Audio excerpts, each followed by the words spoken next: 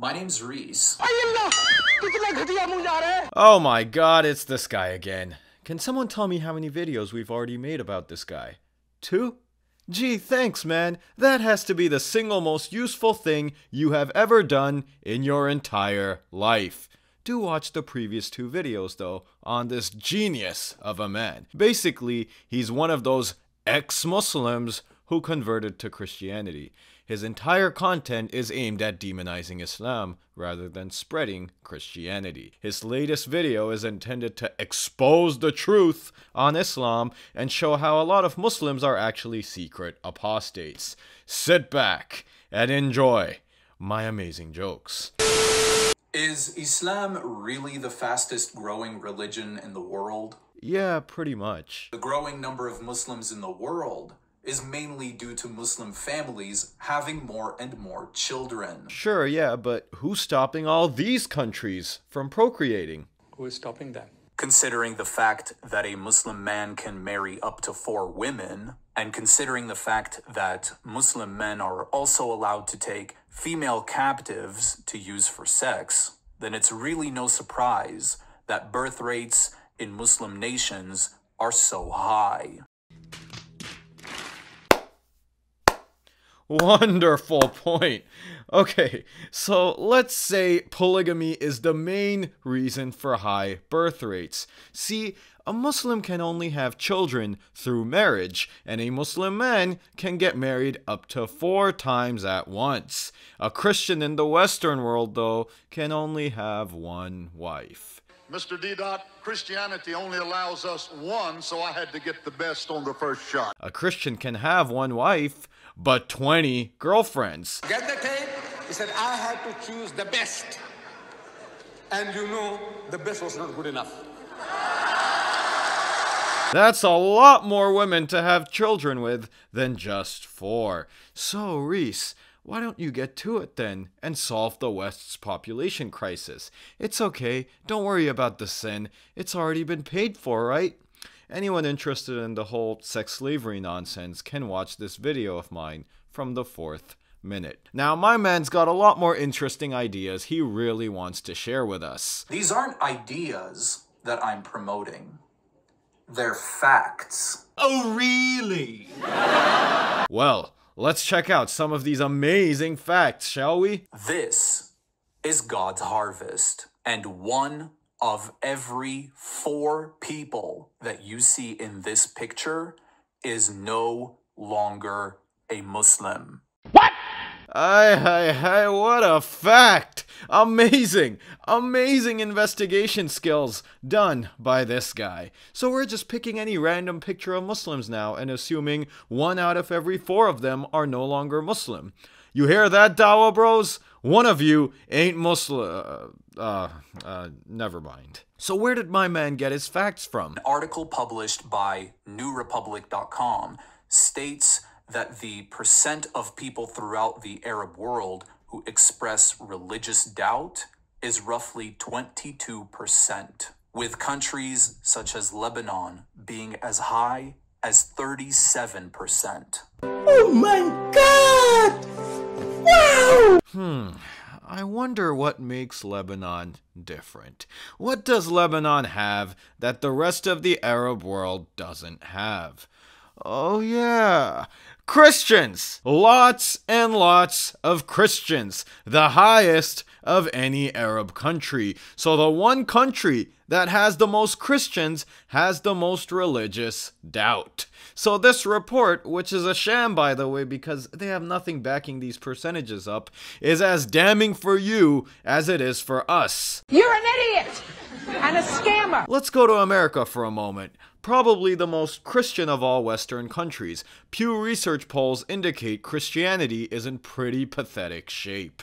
1 out of every 3 Christians in America have left Christianity since 1990, with only 63% of Americans today identifying as Christians. And even in that 63%, the story really isn't looking much better. According to Gallup, only 1/4 of the Christian identifying population believes that this is the literal word of God. 58% of Christians believe this should not be taken literally.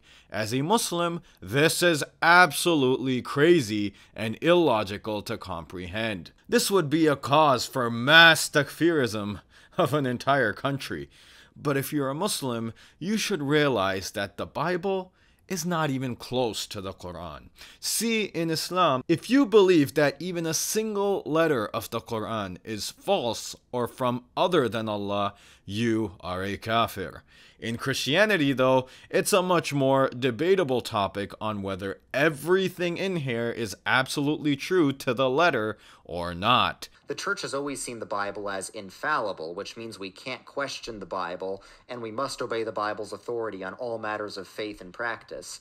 However, inerrant means something different. Inerrant means the original manuscripts of the Bible have no detail errors at all and no inconsistencies. This kind of developed in reaction against some of the more liberal views of Scripture. So if someone says, I think the Bible's infallible, but it might have some detail errors, these people are going to be like, shut up, liberal. So that video just described the 25% on this poll, while 58% believe there can be errors in the Bible. What could be worse, you may ask? 16% of Christians in America say the Bible is just made up ancient fables. This doesn't include the former Christians who are now atheists. No. These are the 63% Christians in America, out of which 16% are telling us that the Bible is completely made up.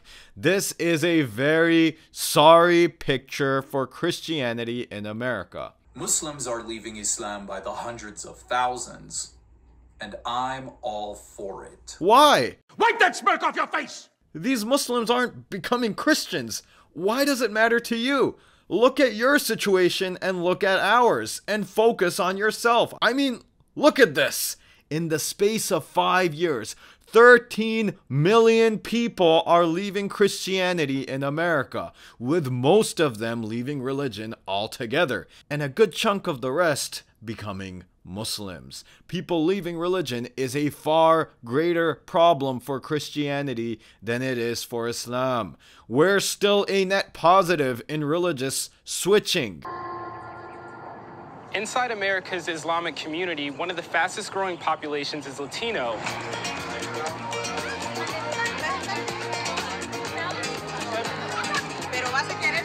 Yeah, cry some more. Remember that idiotic point you made earlier on? This is God's harvest, and one of every 4 people that you see in this picture is no longer a Muslim.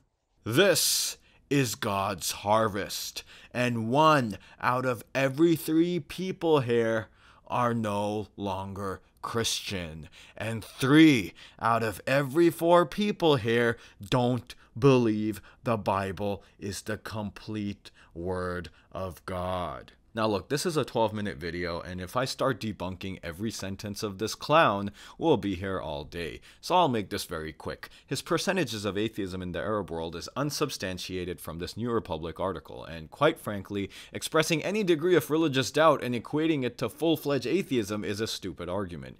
He then uses a report from Gaman to show Iran's lack of religiosity.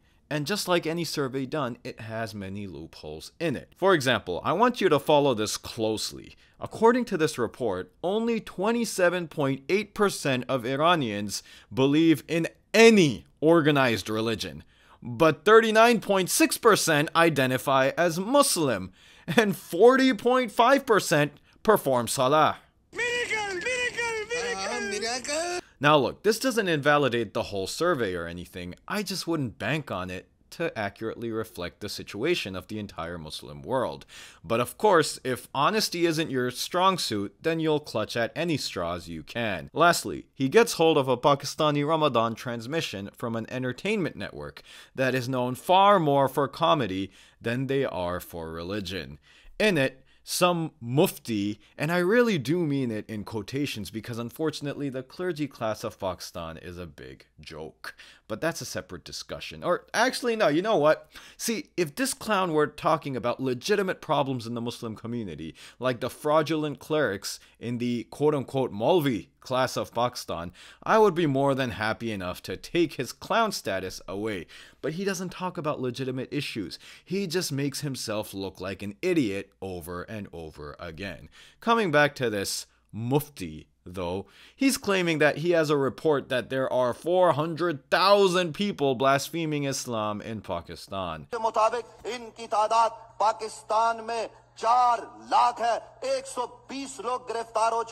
Let's take the entire 400,000 at face value, since fact-checking clearly isn't his strong suit.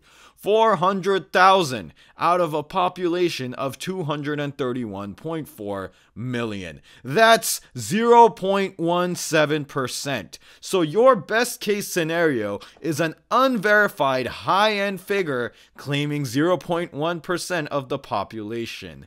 Need I remind you of Freedom Land over here? Any closing thoughts? Muhammad can't even measure up to Christ's ankles. Well, yeah, I don't think anyone can measure up to your Christ's ankles, given he was hanging pretty high up there. No, okay. Sorry, guys. I'll make better jokes than that, I swear. And the Quran can't even touch the Bible. Yeah, because the Bible doesn't have wudu. No! God, please, no! No! Okay, I'm sorry, you guys. You guys had to suffer through those last two jokes. I mean, I haven't really been at the top of my game, you know. Look here, I'll make it up to you guys. Let me end it off with a real comedian. Christianity is indeed a superior faith to Islam in every regard. Quick disclaimer here. This is not Isa alayhi salam.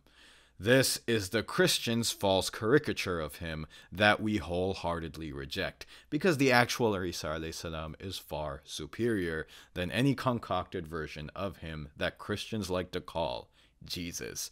And one more final thought. It's hilarious how he thinks he is defending the honor and sanctity of the Bible by putting Islam down. Man, go defend your beliefs against your own fellow believers. Here is a female pastor who kicked the Bible off stage, and she didn't do it privately like these ex-Muslim clowns filming garbage in their rooms. She did this in front of thousands of Christians, and nobody from the crowd said anything. Oh my goodness! Is that a touchback? Can you even get a touchback? Honestly, Christianity is in pretty bad shape in the Western world, and the more clowns like him continue to attack Islam, instead of introspecting, the more we will grow while they will implode.